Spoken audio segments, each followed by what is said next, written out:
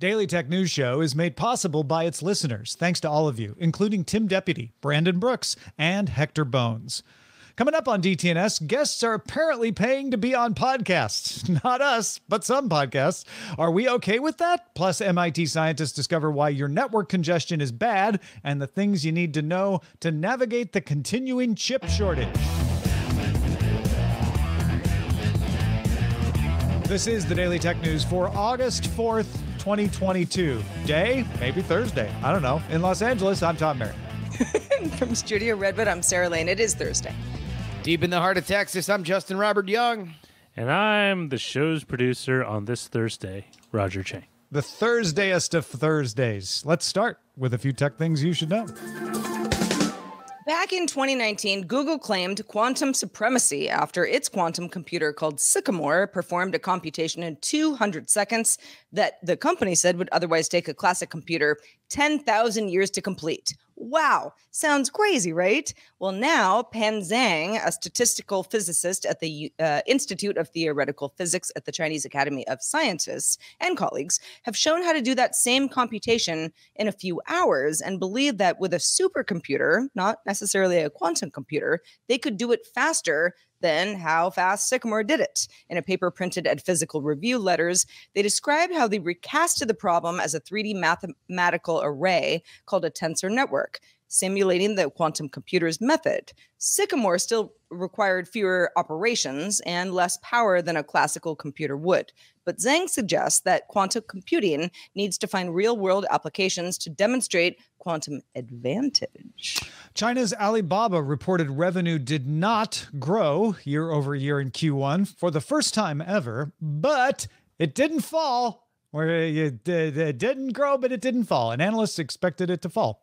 Alibaba attributed COVID lockdowns to the problem, but noted that recovery appearing in June is probably going to turn things around for them. Retail sales fell 1%, cloud computing rose 10%, and speaking of cloud computing and related news, Salesforce announced it was shutting down its offices in Hong Kong and accelerating its partnership with Alibaba, the exclusive provider of Salesforce software in Greater China.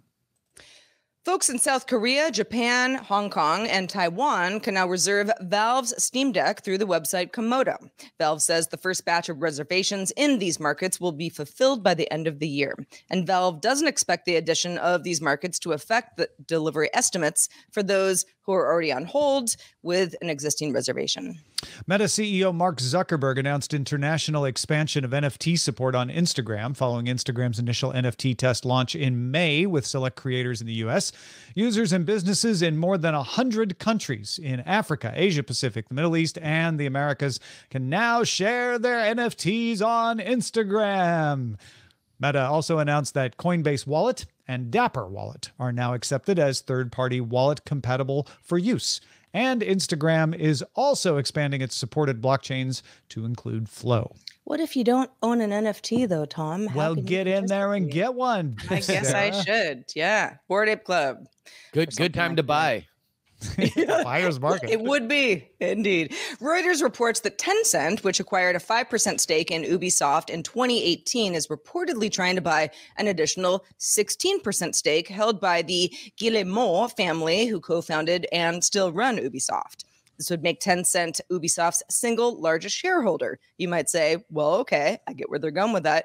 The other 80% of Ubisoft is publicly owned, and Tencent is reportedly looking to acquire shares in that pool as well. All right, let's talk a little bit about podcasts. You're listening to one. You probably like them.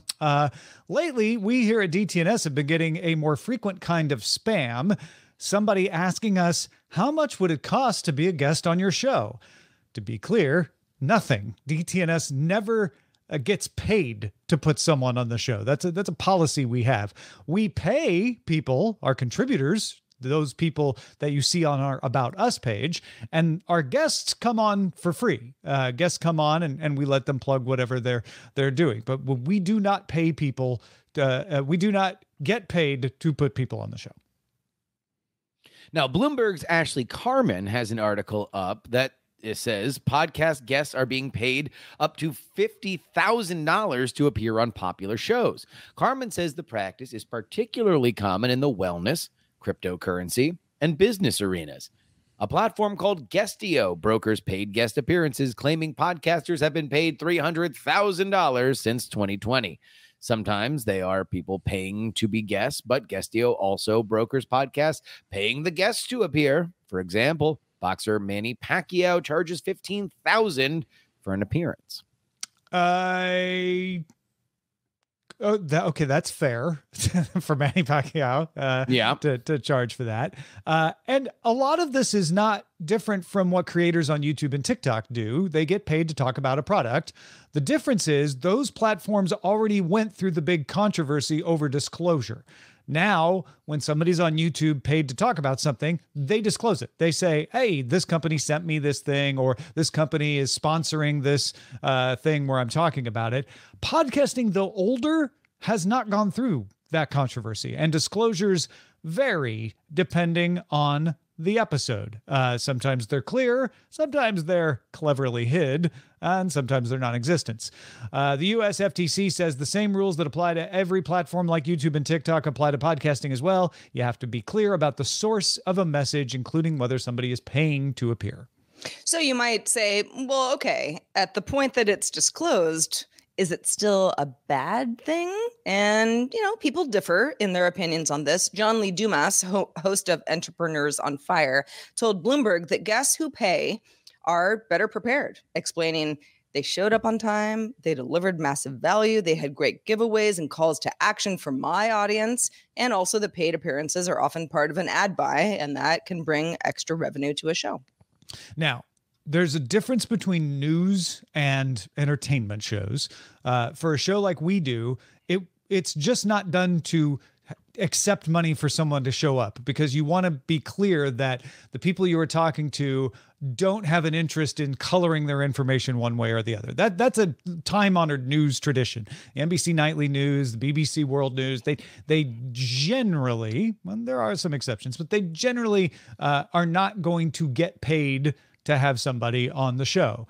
When you're talking about something that's a little less newsy, maybe it's more lifestyle oriented, more independent, less worried with like, we want to try to get down to the facts, the lines start blurring. Justin, is there a case where, like John Lee Dumas, where it's like, yeah, as long as we're clear about it, let's assume everybody's disclosing everything, maybe it's fine. I think it's totally fine. I think that we have a weird, puritanical view of money as a barrier or preventer of authenticity, that it's going to be the antithesis of it. The reality for any kind of show that books regular guests, and I do think that if DTNS was a show that demanded a brand new guest once every 5 days, you would eventually find yourself in a situation like I do on PX3, where I book a guest twice a week, where every once in a while, the pile of unsolicited PR agents who are pitching you guests at all times, which I get, and I don't have a gigantic show, but I get probably 30 pitches a day for guests, that every once in a while, you pick one. I had a guy, Evan Scrimshaw, who is a political betting expert. His website, The Lines, paid a PR agent so they could reach out to people like me. If the money could go to me instead of the PR agent and I still like the guest, I don't know why that's bad. Yeah, I think, the disclosure is really important, and disclosures happen in many ways, especially in our new modern world. I think of, I don't know, if Future is paid to like walk through a club in Atlanta for an hour, and that he got paid to do it, and gets his picture taken and people take pictures with him, whatever. It's like, okay, how different is this than that? And I think, to your point, Tom, it depends on what you're talking about on the show. Yeah. If I know that Future then gets paid to get on the podcast Drink Champs and kind of talk about the music industry and have some fun, that doesn't bother me. If he was on our show to talk about the future of crypto because he ends up being an investor in a crypto company, and that's not disclosed, in a way that makes us feel comfortable, that's a totally different story. Yeah, I think it has to do with, are you able to do what you're saying you're doing, right? And if I just want to like talk to a fun guy and they pay to be on the show, then sure, that might be fine. If I'm promising to you as the listener, I'm going to get to the bottom of what this person says and tell you whether it's true or not, and they're paying me, well, I'm less incentivized to really even if pin you're them to the wall. But those aren't the guests that according to the article, are really getting picked up. You're looking for expertises in areas that might be interesting or illuminating, right? And that's where the cryptocurrency and the wellness stuff is you are looking for people that are trying to think differently, and they're pitching themselves with those ideas. So you are effectively asking somebody to explain their worldview, and greases the wheels a little bit if Fanucci gets to wet his beak. Now, you should know when those guests come on to pitch their wellness products that the host, if the person is paying to be on, is probably not going to be as critical of them. And that's fine. You just should know this is going to be a friendly interview because they're paying to be on the show. I mean, maybe. But I guess it's more likely. It's more likely to be friendly. It kind of depends on if the podcast host or the guest is the bigger celebrity. But also, it's like, look, in reality, not every interview is Frost Nixon. You're not trying to get something out of somebody. Right. And that's what I mean. I don't think that torches the value of it, but you should know, like, oh, they may not have asked all the hard questions, and maybe that's fine. Maybe that doesn't even matter. Maybe I'm just curious what the thing is at all, in which case you probably got it. Unless it's investment advice or, then it starts to get wonky. Mm-hmm. Yeah. Well, let's talk about network congestion, shall we? Oh, boy. I know. Network congestion is not fought by bandwidth caps, although some ISPs will tell you otherwise. Instead, by algorithms. So your computer doesn't know the optimal speed to send packets. Your computer does its best, but maybe the packets are going too slow. Then you're not making the best use of the network. Maybe they're too fast, and you might instead overwhelm the network, and that causes dropped packets, and that causes resends and overloads the whole system even more. So what to do? Congestion algorithms look at how many packets are getting dropped and need to be resent. That's used as a signal of the network's overall health. And the algorithm adjusts to how fast a computer sends data packets so that it optimally uses a network's capacity. But this doesn't always help. Yeah, the folks at MIT wanted to find out what the best algorithm for network congestion was. So they studied it and put out a paper called Starvation in End-to-End Congestion Control, showing that while these algorithms do help overall to ease congestion over the entire network, there will always, and this is the weird thing, in every algorithm they tested, always be a scenario where at least one sender receives no bandwidth when congestion is being managed. If you've ever been sitting next to somebody with the exact same cell provider as you both have the same number of bars, but their connection works and yours doesn't, there are multiple explanations for that, but one of them could be this, that this algorithm is like, you're the one that gets to lose so that everybody else gets better bandwidth. Now, the problem is because of packet delays being the measure. Packet delays aren't always caused by congestion. Sometimes they're caused by other things, like delays in acknowledgement from the sending source, or intentional packet queues that delay it on purpose because they're queuing up stuff. Stuff like this is often lumped under the term jitter. If you know the term jitter, that's what we're talking about. Algorithms can't tell the difference between congestion and jitter. Jitter causes the algorithms to make poor decisions, and eventually that leads to the starving of somebody's bandwidth, albeit unintentionally. So the authors of the study figured, well, let's just test these algorithms and find out which one doesn't cause the problem. And that's what they did, right? Yeah. Yes, they did. They created a computer model that accounted for jitter and tested every congestion algorithm that they could find. Every one of them was delay convergent. So in other words, at some point, somebody's bandwidth got starved. If that was you, you're probably mad that day. The only solution they found was to allow for more variance in delay, meaning not combating delay quite as strictly. The more variance they allowed, the less starvation overall. They hope to find an algorithm that can eliminate it entirely. So that's what we're working on at this point. The team will present their research at the ACM Special Interest Group on Data Communications Conference, or SIGCON. Yeah. This is not going to have immediate practical effect on you. It's certainly not the only reason that you ever have bandwidth go out. You know, there also might be a capacity problem on the pole near you if you're on 4G service or something like that. But it is a great way to help actually fix the problem of bandwidth congestion rather than some marketing-oriented way like bandwidth caps. I think it's also just a great thing to know. You know, my wife and I were in Europe for the past 3 weeks, and this happened constantly for us, that we would both have the exact same phone, the exact same reception, the exact same network, and yet one of us was able to post the vacation picture to Instagram and the other one wasn't. And luckily, it was usually me that won, which meant that she just had a very algorithmically unlucky phone, apparently. You know, it could, like I said, it could also be capacity where you always got connected to the nearest cell service pole before she did, and there just wasn't a good connection for her. It's funny that it does tend to be one person over the other. Eileen always gets connected when we're places, and I don't.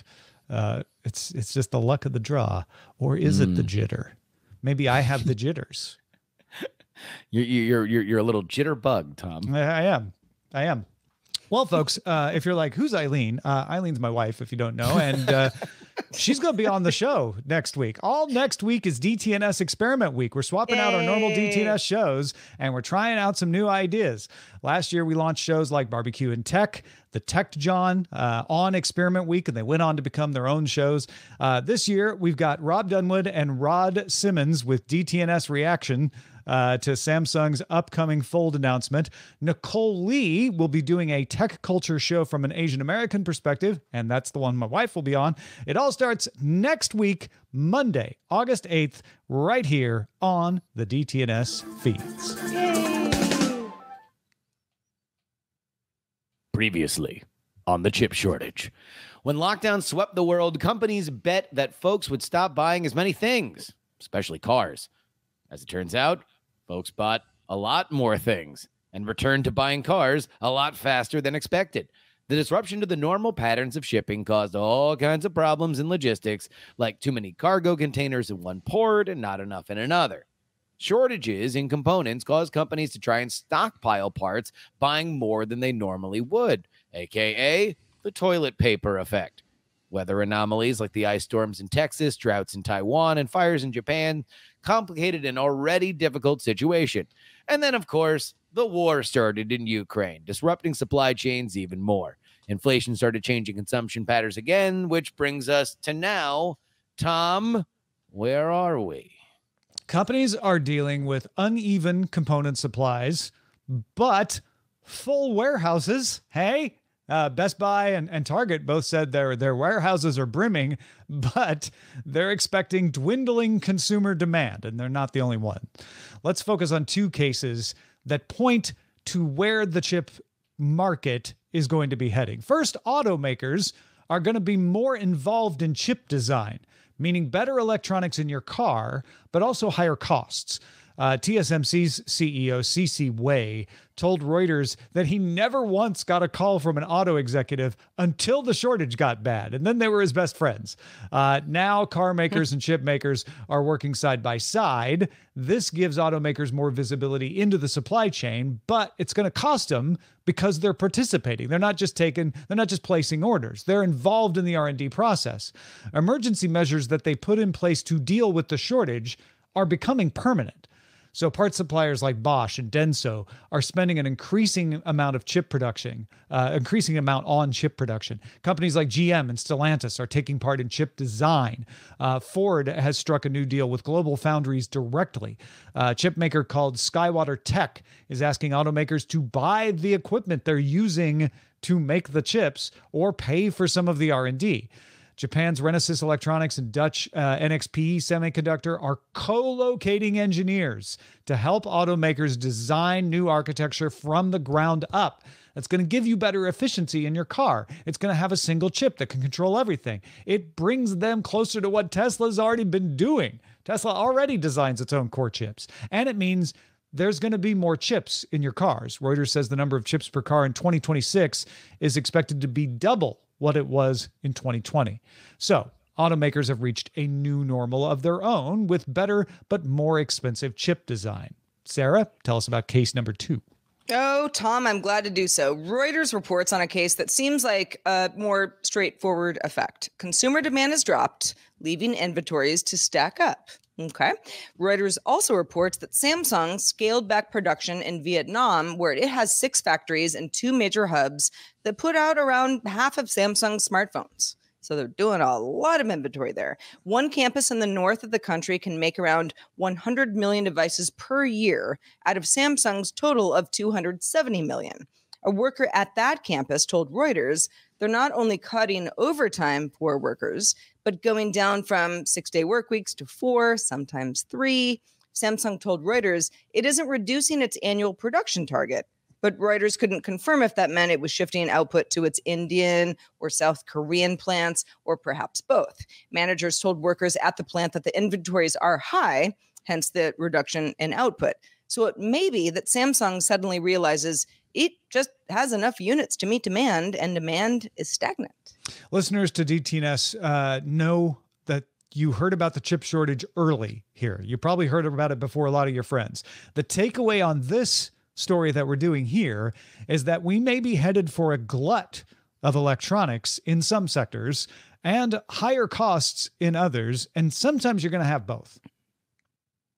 I think that this makes a lot of sense and probably is going to work out pretty well, at least for consumers in the areas where there are gluts, especially if we do go into a recession and people need to stretch their dollars even further than they already have with inflation.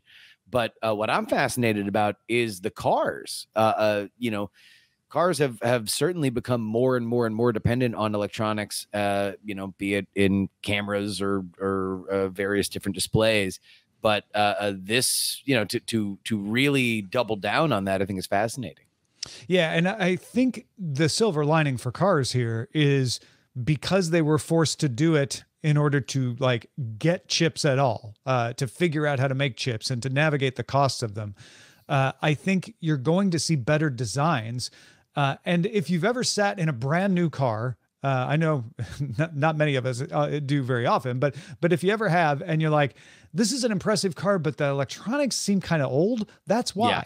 Car makers just bought off the shelf old chips for the most part. Like, we need a display controller. It doesn't have to be fancy.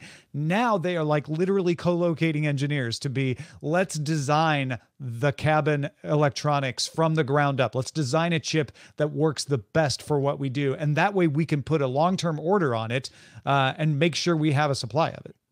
I mean, I will say, as somebody who purchased a car over the last 2 years, more than I would like to admit, because of how the electronics looked and functioned, I think this is a good idea for the modern consumer. Yeah. Well, it's one of the reasons Teslas are so impressive, because they've done that work from the ground up. Yeah. Well, speaking of the modern world, it seems like just a couple weeks ago, we were talking with Joel Telling, who was a guest on our show, about the world of 3D printing, where it's going. Because it was 2 weeks ago.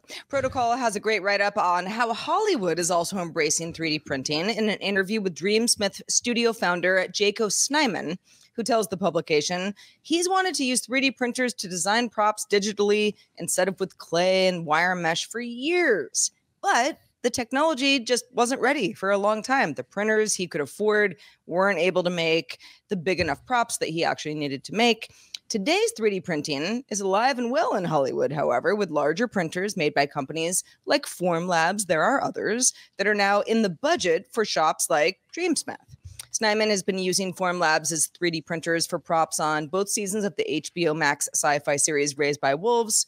R.I.P. Raised by Wolves. It has been canceled, but needed a lot of 3D printing to make stuff come to life.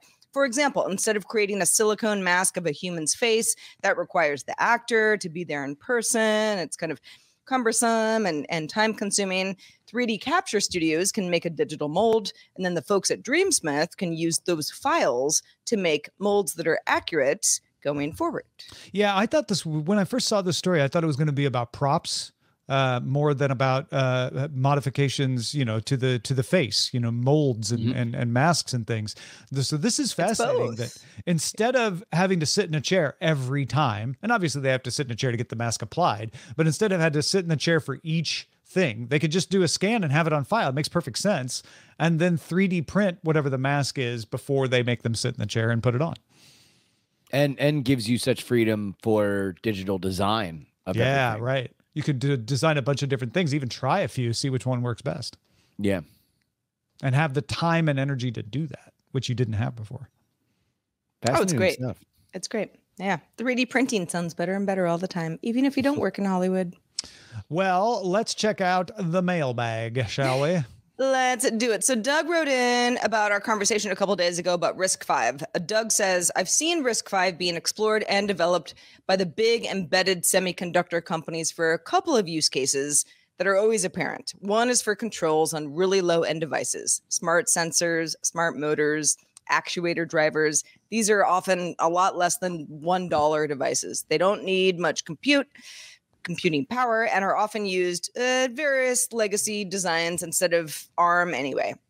RISC-V avoids any licensing costs. Let's get them some compute performance improvements. And the hope is that with one open industry hardware standard, they'll get the volume needed to spur the creation of software tools from vendors instead of having to write all those tools in-house. The market isn't very sexy, says Doug, but it's still worth many billions of dollars. Another use case is for the development of security cores and higher-end system-on-chips. These chips do use ARM cores for main compute. They aren't going to change because they benefit from the massive software industry that supports that. But there is talk of making the security cores for RISC-V for exactly the same reasons as people use for security software. Lots of eyes on it, being able to share best practices, etc. Doug finishes up with saying, not everything has to beat Intel in order to be profitable. Yeah. We had a good conversation with John Dvorak a couple of days ago about RISC-V. If you didn't catch that, go back and listen to that if you're interested in this sort of thing. And thank you, Doug, for sharing the additional insights on this. This is really helpful. Absolutely. If you have insights that you'd like to share with us, we would like to hear them. Feedback at Daily Tech News Show is where to send that email. Email us early and often. Also, Justin Robert Young, you better be here earlier and often because we missed you a lot over the last few weeks. You had a great vacation, but let folks know where they can keep up with your work now that you're back in the saddle. Well, it is less than 100 days until the midterms here in America. The campaigns are heating up. The primaries are winding down, which means you need to be listening to politics as you care about who you are going to vote for and whether or not the candidate that you love or hate is running a good or bad campaign. This is the place to find it. Politics, wherever you find your podcasts. Excellent. We also want to extend a special thanks to Mike Escutia. Mike, you are one of our top lifetime supporters for DTNS. You already know that, but now everyone else does too. Thank you for all the years of support. We really, really value the folks who stick with us over the years, like Mike does. So thank you, Mike. Speaking of patrons, stick around for the extended show, Good Day Internet. Will we talk about food?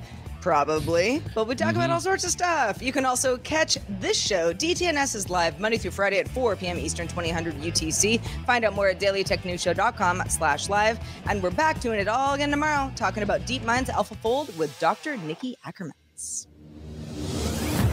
This show is part of the Frog Pants Network. Get more at frogpants.com. Diamond Club hopes you have enjoyed this program.